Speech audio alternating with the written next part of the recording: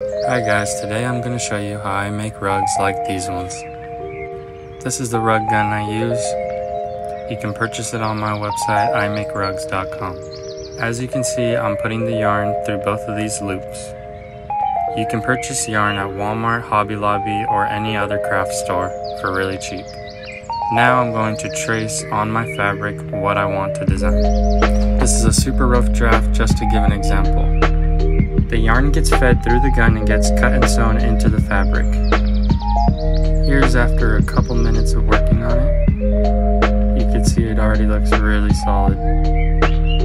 Trim the edges every now and then. And when you're done, you can buy carpet glue at Home Depot, wait till it dries, and then cut it off of the fabric. Follow me for more tutorials on how to make rugs like this.